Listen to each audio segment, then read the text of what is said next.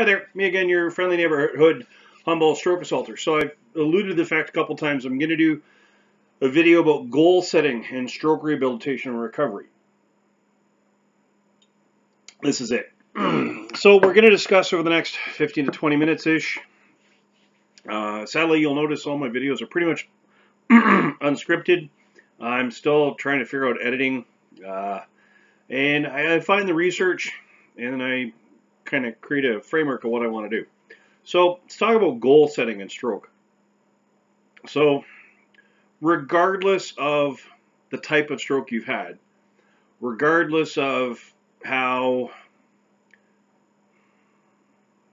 disruptive to your life your stroke was, you're going to need to set some goals to be able to get back to where you want to be.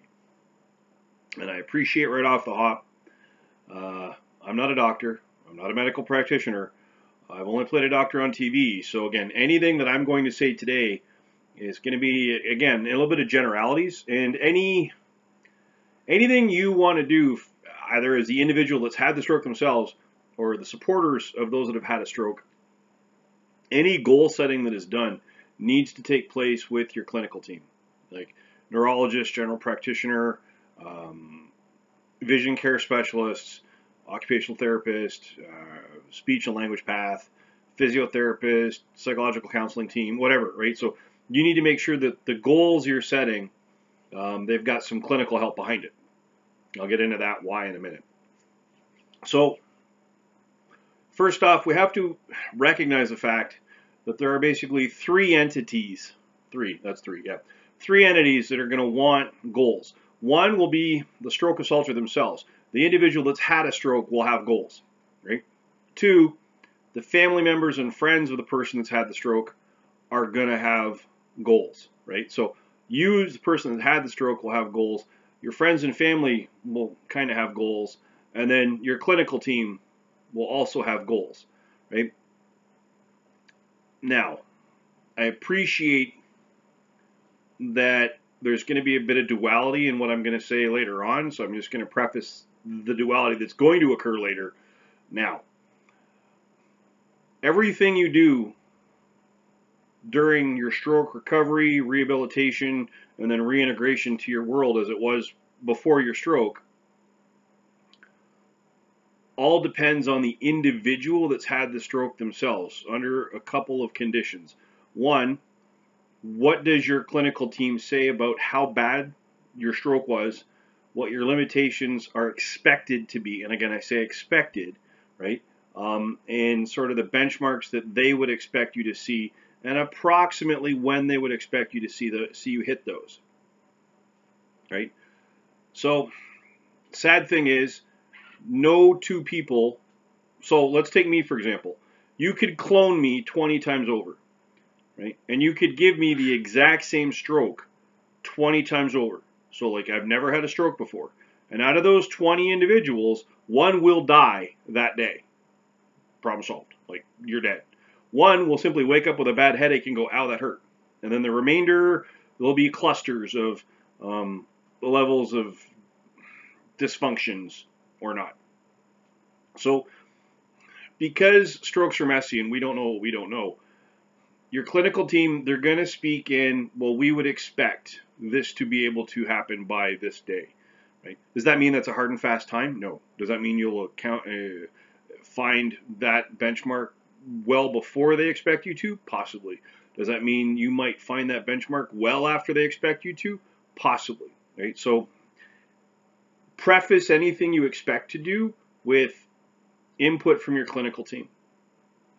You may need to initially, while you're beginning executing your goals, modify how you do things. For example, I've gone back to the gym and I was told by my neurologist I'm not allowed to lift anything over my head over 80 pounds for the next 6 months, right? And no grunting, meaning don't involve in any weightlifting or any physical exercise that would cause me to, have to strain too much as to raise the blood pressure in the thinker, right? Because I could stroke out again. So let's just talk about what goal setting looks like post-stroke. So one, we're going to use the SMART acronym, S-M-A-R-T. Yeah, S-M-A-R-T. Yeah. So one, the goal has to be simply worded and very specific, right? Very simply worded and very specific. So by having a very specific goal and it being very specifically worded, it makes it easier to focus on, right? I am going to goal of mine was to learn to tie my shoes again, right? I'm going to learn to tie my shoes again. So S is both simple and specific. M is manageable. Is it a manageable goal, right? Is it something you're able to do? I would also say M should also include maintenance of goal. Is there a way that you can maintain, and judge how well you're doing as you do that, right? So you want to be able to make sure that the goal that you're about to set, there's some way to manage how that occurs and maintain progress. A, achievable, right? Is it something you're able to achieve right now, right? Or in a short period of time? And I'll get into that when we get to R, right? So, because the last thing you want to do is set a goal that is going to set you up for failure, right? Now, R, is the goal realistic? And is the goal relevant? So, are you able to right now realistically begin to start that goal? Like, not finish it, start it. Are you able realistically on that day to start that goal? Right? If it's not, if it's not realistic that you're able to start working on that goal today, right? And again, the finishing of the goal at this point is irrelevant. Because if you can't safely begin to work on the goal, right, it's not achievable.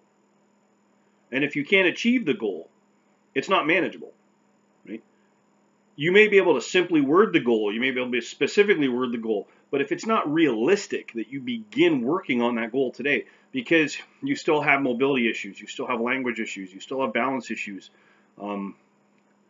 that goal requires too many steps to get there right now. The last one is relevant. Is it relevant you start that goal today? Right? Case in point, many months ago, about 2 months after my stroke, found out there was a job at my work that I really wanted. Really wanted that job.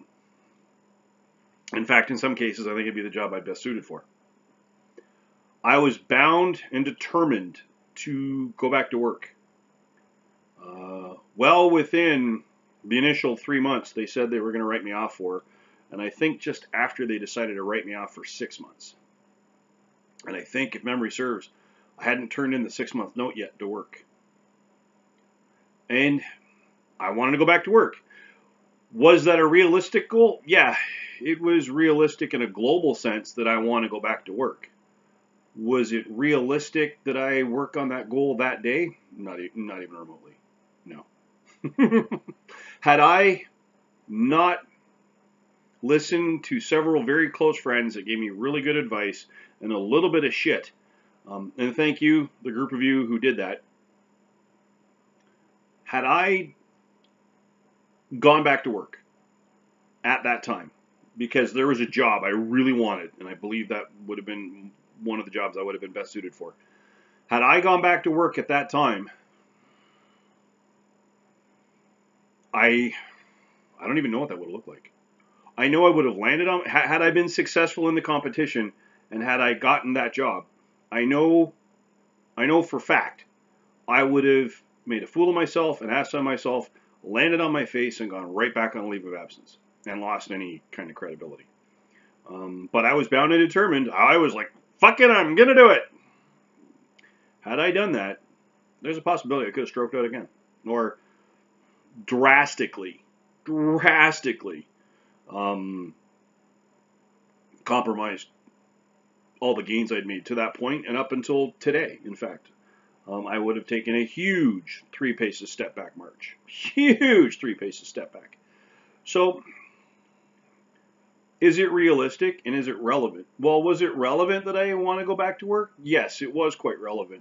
Was it realistic that I wanted to go back to work? Yeah, very realistic. I want to go back to work. However, was it realistic that I start working on that goal that very day? Like, I'm going back to work tomorrow. No, it wasn't realistic. Was it relevant at that point during my rehabilitation journey? Nope, not even remotely. No. All the experts had said, you're off for 6 months. Friends kind of agreed with that and drastically disagreed with my decisions or my attempt to make a decision. Because I'm a man, so decision making can be difficult. Who had a stroke, who, now can't really make decisions all that well sometimes, especially at that point. I was more caught up in the emotion of it. Like, I need to get back. I need to prove that I can do this. I need to make sure that everyone understands that I'm not, damaged, right? So to speak. Now, and again, today, being the 21st of December, right? Today, I have a return to work date in 10 days.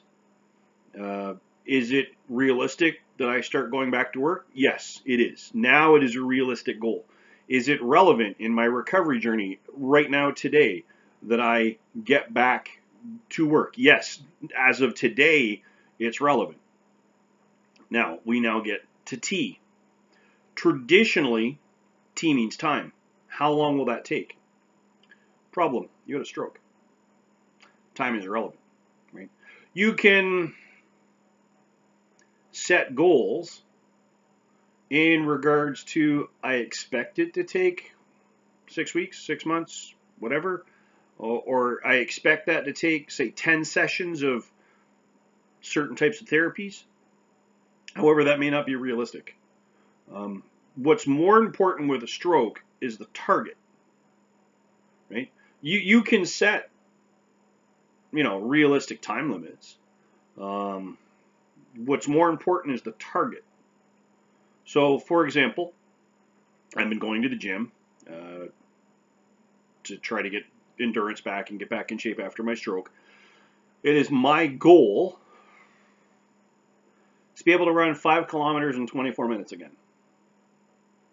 Right? That's my goal.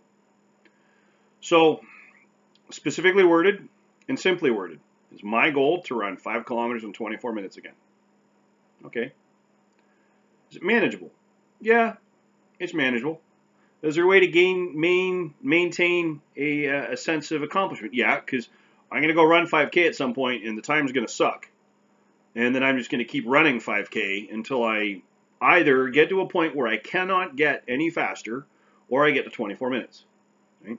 Is that achievable? Yeah, at one point in my life I could easily crack off 5K in 22-ish minutes, 23-ish minutes. I think 24 is a reasonable goal. I'll even accept 26 minutes. Is it realistic? Yep, I think it is. I think it's a very realistic goal. Is it relevant to where I'm at now? Very relevant, right? I want to be able to, by April, June of 2019, be able to get on the field with my mates when we're out shooting and be an effective member of the team and not have any difficulties. Right? Now, so we know it's simply worded, we know it's specifically worded, we know it's manageable, there's a way to maintain goal, right? So you have a way to track your progress, which means possibly setting step goals, right? You then have, is it achievable? Yep, very achievable. I can achieve this now. I have the ability to do it. 3 months ago, I was still in physiotherapy. So 3 months ago, me even thinking about running, just running in and of itself, would have been a disaster, right? 2 months ago, I was still suffering from post-stroke fatigue, a lot. Even 2 months ago, this wouldn't have been achievable. Let's talk about the last one. T, time and target. How long is it going to take me to run 5K in 24 to 26 minutes? I have no idea. I don't have a clue. And because I have to accept the fact I have certain limitations because of the stroke, that may not be easily overcome. Right? I still have a proprioception issue at times. I still have balance issues at times. I still have a little bit of a gait, pace, and cadence issue at times. However, with more time on the treadmill, that will slowly go away. So at some point,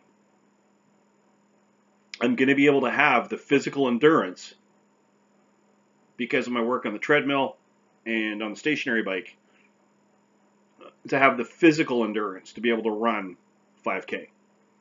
Then I'm going to have, build up my running ability to be able to run, 5K in a reasonable time. And then once I get to the reasonable time, then I'm going to have to start paring it down to get into the 24 to 26 minute range.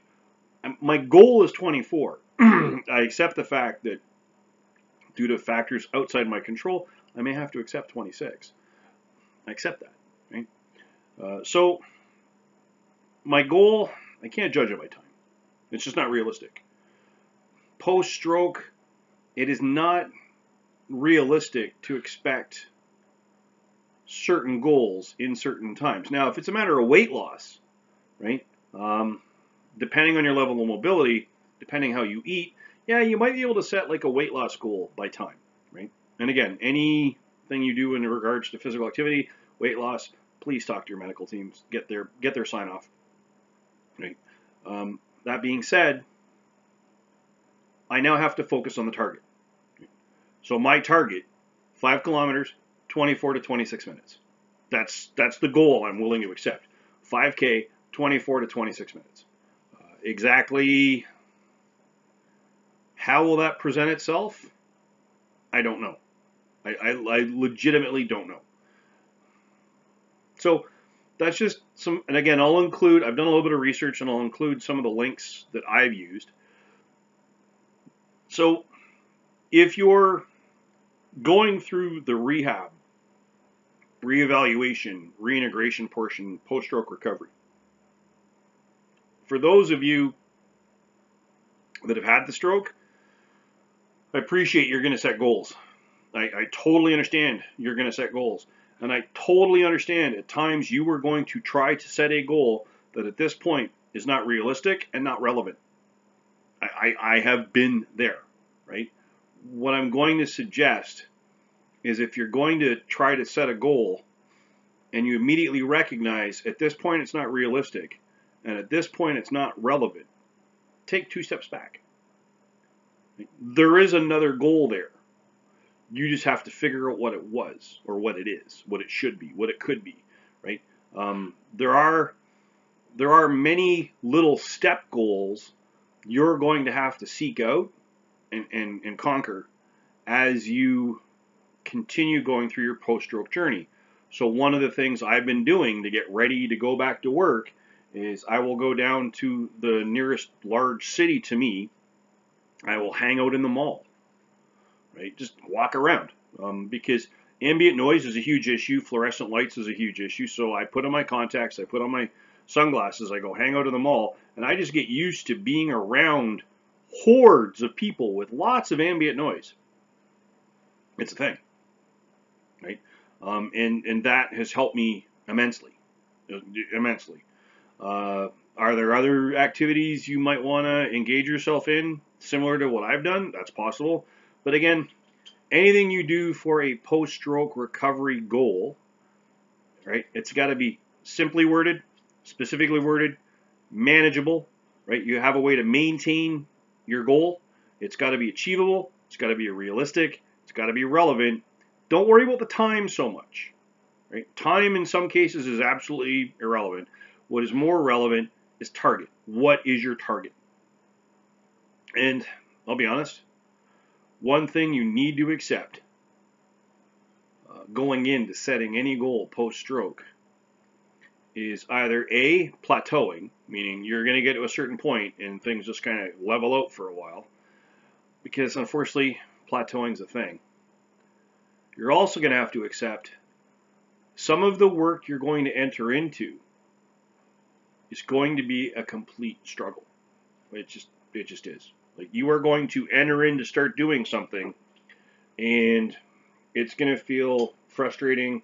It's going to feel like you're not making any headway. It's going to feel like, well, why the fuck am I even trying this? Remember this. Your brain tried to kill you. Your brain and your body have to learn to like each other again. And that's just a thing. Eventually, you will get through that. Again, I can't give you a time. I can't tell you it's going to take 2 weeks or 3 weeks. But ultimately, if you set a goal and you are determined and you legitimately have the ability to get to your goal, you will get there. I just can't tell you how long it'll take. I can't tell you, what you're going to need to do to get there. All I can tell you is, provided everything works out in your favor, you can set almost any goal after your stroke. Realizing and tempering that with what your limitations are from your clinical team. And on that note, if you happen to like what you've been watching over the last 6 months, please like, share, subscribe. If you happen to know someone going through their post-stroke journey, or know someone that's assisting someone going through their post-stroke journey, please point the channel out to them. They might get some benefit out of some of the content I've covered. And if you haven't enjoyed what you've been watching for the past 21 minutes and 26 seconds, please find a new hobby.